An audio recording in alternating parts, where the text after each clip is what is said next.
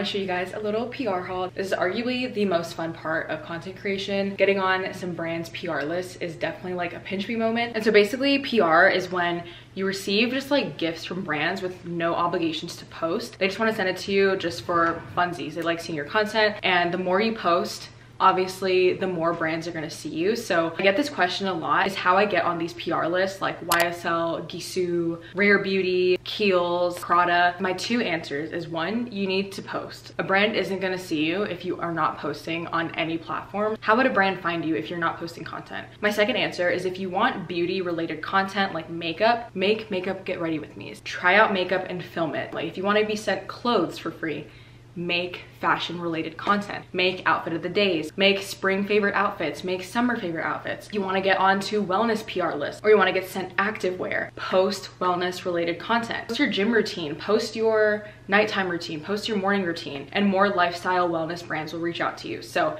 it's not rocket science. You just need to start posting, get yourself out on the internet so brands can actually see you. If you want products from a specific niche, you should probably start posting more content related to that niche, if that makes sense. It's essentially how I got on these PR lists. I post a lot of fashion, beauty, and overall lifestyle content, and that's like 3 big niches, so I have a pretty big chance of getting reached out to by these brands. Starting with Miss Rare Beauty, this packaging is absolutely insane, and it opens up. This is the new Soft Pinch Powder Blush collection that just dropped at Sephora. Definitely a pinch me moment because we all grew up watching Miss Selena Gomez in Wizards of Waverly Place on Disney Channel, so the fact that I just get her makeup is just absolutely insane. Next, we have a PR package from Gisou. Stop. This is the new collection. Oh my gosh. These are the new tinted honey infused lip oils. Wow. Okay, their PR team is absolutely killing it. Gosh, look how beautiful. So although this is PR and I have no obligation to post, I'm already thinking about making a video of trying out all these lip oils. I think it'd just be fun, organic content that I want on my page. So I'll definitely film something cutie with these. Thank you, Gisou. Then I have 2 mystery boxes. Oh my gosh. Miss YSL. This perfume is to die for. They've sent me so many, so I'm definitely gonna put it in my like giveaway pile or to gift it to one of my friends. But thank you, Miss YSL. And our last box. Okay.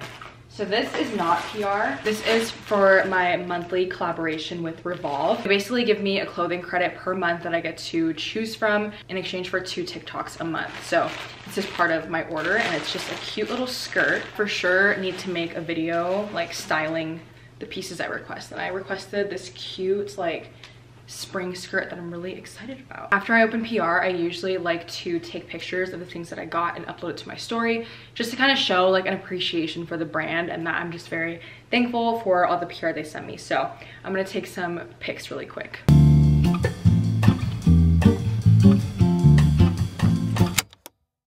I want to film a few beauty related videos, and so I always film on my phone for short form. This is called a sticky grippy, or there's some called Octo Buddies that I'm sure you've heard of on TikTok, where this can stick to nearly any window or mirror. It does not stick to walls. I learned that the hard way. I dropped my phone so many times, but it only sticks to windows or mirrors. I'm just gonna stick it like right here. You can literally just move it wherever you want. It's way easier than a tripod as well, so I just like to do it like that. And the lighting is to die for right here, so I'm gonna film right here. I feel like we're doing a little Inception moment.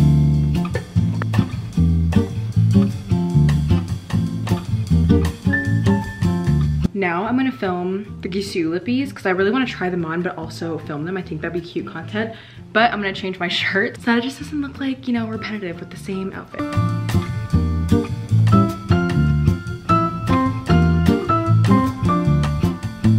Just dragged my bed comforter kind of towards the sun so I could get a better shot of these. But look how beautiful these are. Are you kidding me? Sometimes you have to do what you gotta do to make it work because it was too dark over there and I did not like how these looked like on just the carpet. So you gotta do what you gotta do. This is the outfit I'm gonna shoot with for Revolve. And again, I'm gonna use my sticky grippy to put it onto my mirror. Just like this. And that's basically how I film these outfit TikToks.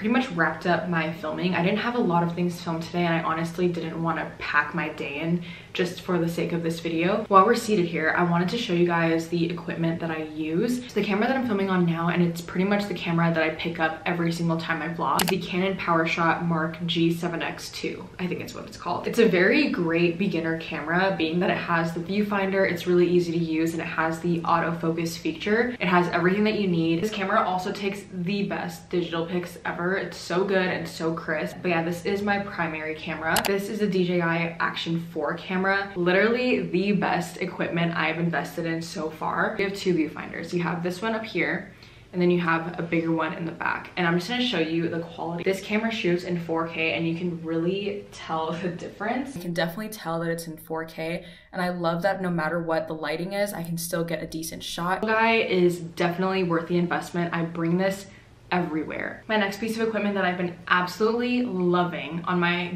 on-the-go shots is this little tripod. So this is a suction cup tripod. You can put on the front windshield, or as I like to do it, as you've been seeing in my previous vlogs, I like to stick it to the roof of the Tesla because it's a glass surface, and I just have to screw the bottom of the Canon camera. It's also fun too if you want to put your camera up on the windshield and talk to it while you're driving. I love that. It just feels like you have like a bestie with you in the car, and it really just feels natural, and above all, it is very safe. You don't feel like it's interfering with any of the view when you are driving. Safety is the #1 priority with buying a rig like this. It gives me so much anxiety when I see other creators having like one hand on the wheel, the other hand with their camera, trying to vlog and just like looking down. Don't do that. I get you're trying to get the content, but above all, please be safe. Sorry for my TED Talk, but this is a very good piece to invest in. And then lastly, my tripods. They are nothing special. They're literally just from Amazon. My big one is my Pride and Joy though. I use it every single time I film, either if I'm filming with my phone, it has an attachment to kind of just have a normal iPhone tripod. And then the top screws off so that you can put your Canon onto it. I also have a smaller tripod for those shots in the morning where I want to do skincare, or just anywhere where I don't need a big tripod with me, I will use that one. All this equipment I highly, highly recommend, and you literally can see that I use it in every single vlog, so definitely worth the investment. Now I'm gonna move on to probably the most boring part of content creation, which is outbounds, inbounds, and answering emails. So when I say outbound, it means like me pitching myself to brands to work with me. Outbounds are very time consuming and exhausting because you're basically pitching yourself to a bunch of brands, whether it be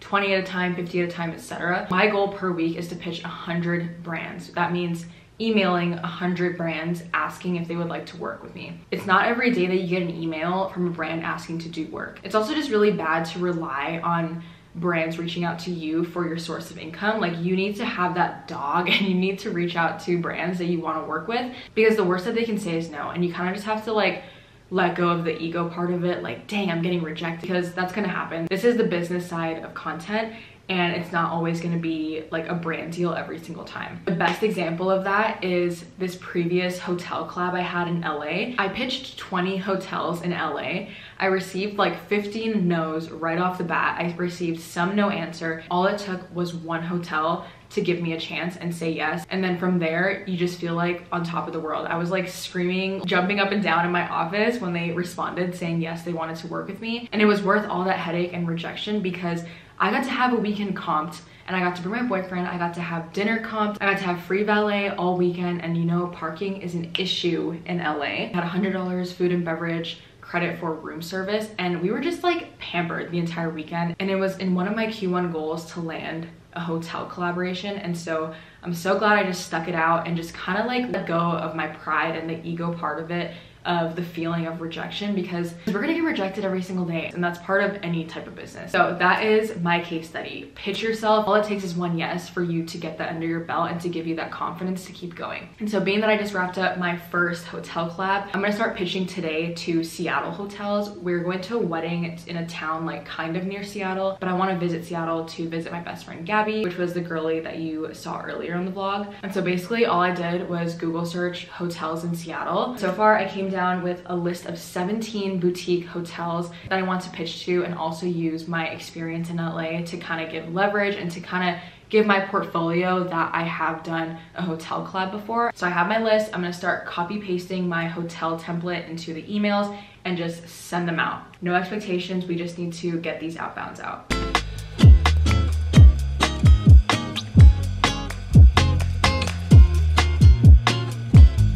Okay, I just finished some outbounds and now I want to kind of get into some more frequently asked questions. I'm going to kind of group these next few questions into one topic, which is how I plan out my content, how do I think of content to film, and how do I concept my content? Like, how do I know which shots to take, B-roll, etc. Kind of just like sticking to a script. And so the way I think of content is just by honestly either consumption or just ideas that I get. The first thing is how I think of content to film. I literally just get inspo from what I consume on a daily basis. Like, whether I'm watching a YouTube video, I will kind of take mental notes, or I'll just put in my notes of like, hey, this is like a pretty good idea of what I want to film. I really utilize the notes app. I have a YouTube content kind of like list for things that come up that I definitely want to film. So this is where I just kind of brain dump. So these are just things that I've thought of and I want to start concepting if I want to actually do them. So that's how I think of content. I just anything that I consume that I think would be fun to film in like my particular way, in my editing style, my filming style,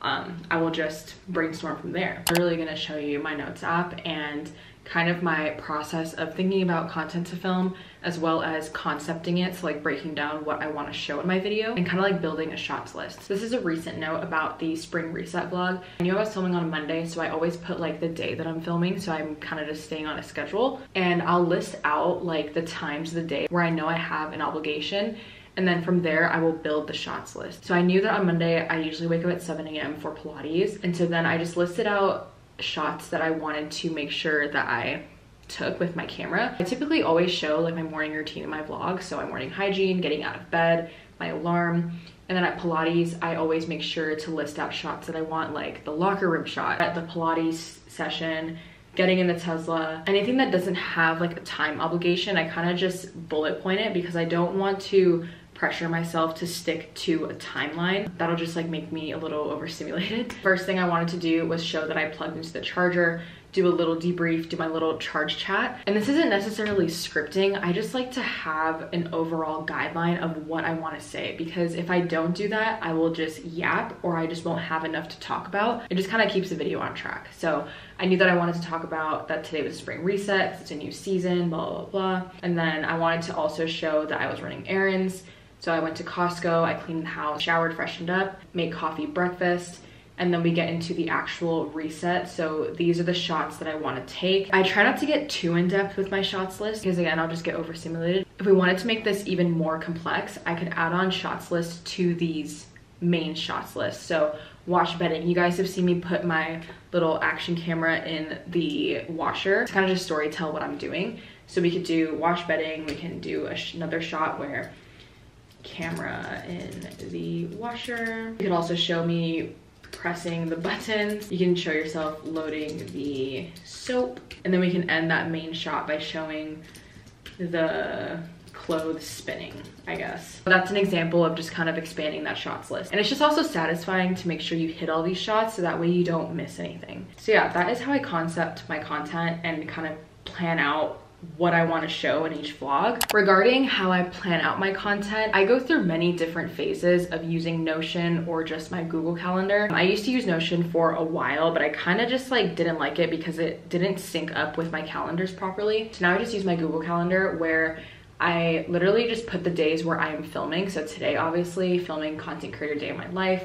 And then I also put the day that I'm uploading. So I'm uploading this on Sunday the 7th. I'm trying to do a better job of filming way more in advance. In a perfect world, I would have liked to film this video 2 weeks ago. So that way I'm not like pressed for time with my editing process. Editing takes the longest time out of this entire content process. So I need to do a better job of filming way beforehand, concepting way beforehand. But yeah, not me showing what's coming up. I still want to think of more ideas for this month because my goal is to post twice a week and I want to just be consistent and show up for everyone that wants to keep watching. So that is how I think of content, that's how I concept my content, and that's how I plan out my content. If you have an iPhone, you have the Notes app for free. If you have a Gmail, you have access to your Google Drive and you can have your little Google Calendar. And the second thing I wanted to talk about was my editing process. I get a lot of questions on how I edit, how I found my editing style, and what softwares I use. So I use Final Cut Pro to edit all of my YouTube videos. So this is what it looks like I did start out with iMovie, as literally every YouTuber did. I feel like it's just the best because it's free, but then I did decide to upgrade, and I'm really glad that I did because I really love the features that Final Cut has. Yeah, that's the software I use to edit my YouTube videos. I'll show you guys how I edit all my short form content, which is TikTok content and Instagram Reels content. So I use the app Vlo. I used to use CapCut, but for whatever reason, CapCut started playing with me and it would glitch out way too much to the point where it made my editing process like 10 times longer. And so I just didn't love the issues with it. I decided to move on to Vlo, which I heard really good things about. It is a paid subscription. I think I pay $25 a year. So being that we filmed earlier today, I'm gonna actually edit one of those videos and show you guys. Let's do the Gisu one. So I'm just gonna import all the footage that I want. And then you want to make sure your aspect ratio is 9:16. That is the typical standard for all short form. And then content mode, you want to fill the screen. So then press create project. Zoom in to make your clips a little bit shorter so you can see it more. Or I like to zoom in so I can see literally every second of the clips to do the rough cut process. So I'm just gonna like scrub through. I'm gonna press split. And I pretty much just like delete any footage I don't think will make the cut. She's glowing. Why was my hair actually a little bit of a mess? It's fine.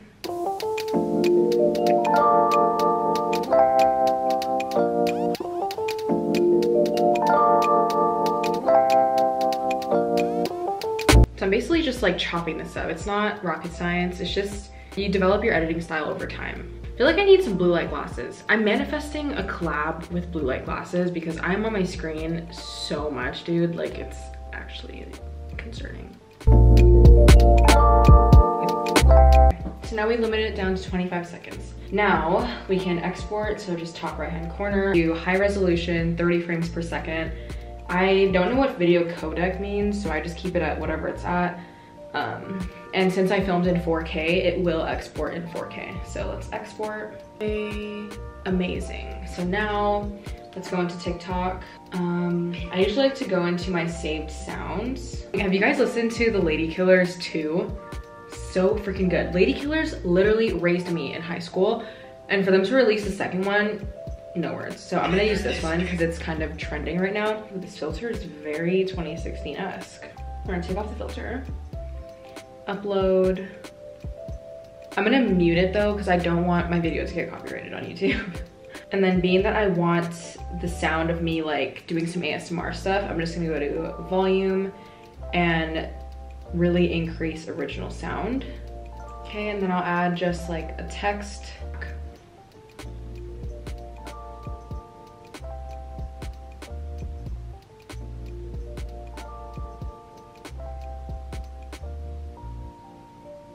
Slayed.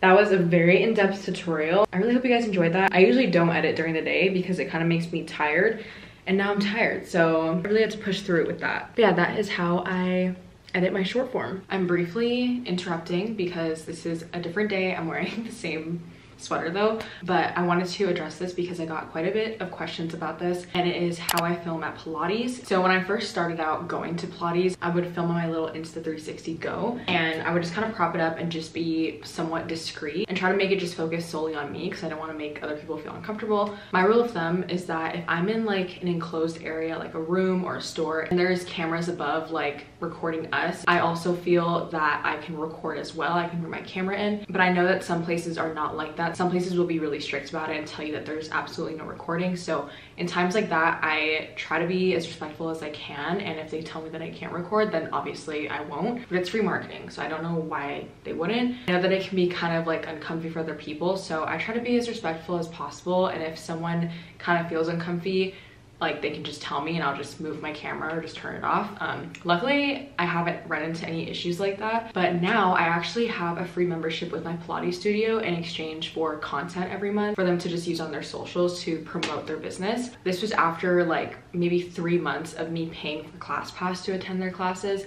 And then one day I just pitched them. I was like, hey, do you work with influencers or content creators? I'd love to make some content for you in exchange for a membership. However, if they want to run ads on my content, I do charge that. But we kind of just like wrote up a deal, signed the contract, and that's how I'm able to go to Pilates for free, which is just insane. And that's also why I feel even more comfortable because we are contracted to do work together. So, but I actually have 3 videos due today for the Pilates studio, so I figured that we could edit that together. I film all my Pilates content on my action camera, so I'm just gonna take out the SD card.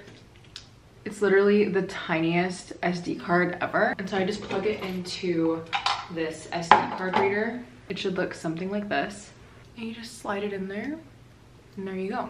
And I'm gonna move you to my screen now so we can edit this together. Make a new project, and I'll name this April. We want it in vertical format. We want to do 1080 by 1920 at 30 frames per second because that is how the action camera films. It films in 4K. So we want to make sure those settings are good. So now we're going to import the footage from DJI. Super straightforward, being that it's SD card based. So let's... Okay, so I think I want to do this for favorite upper body moves, and I like to mute it immediately. And we need to rotate this to 90, oh, negative 90 then.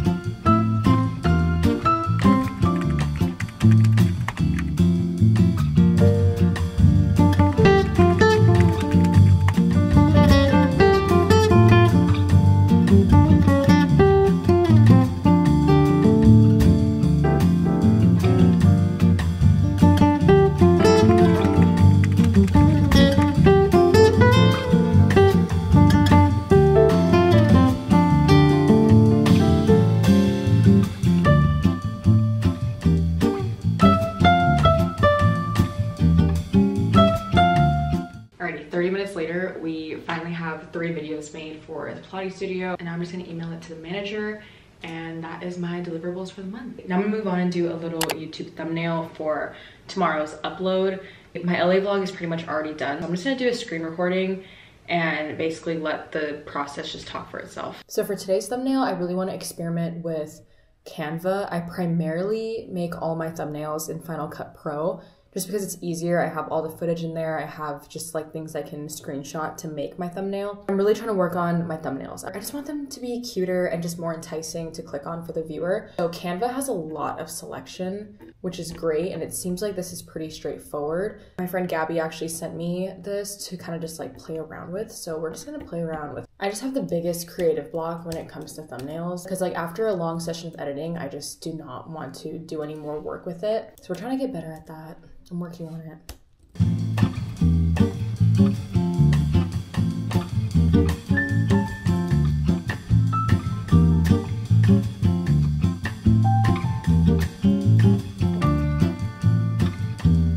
That was literally so much fun. I didn't realize I was missing out so much on Canva. If you have Canva Pro, do not sleep on making thumbnails in Canva.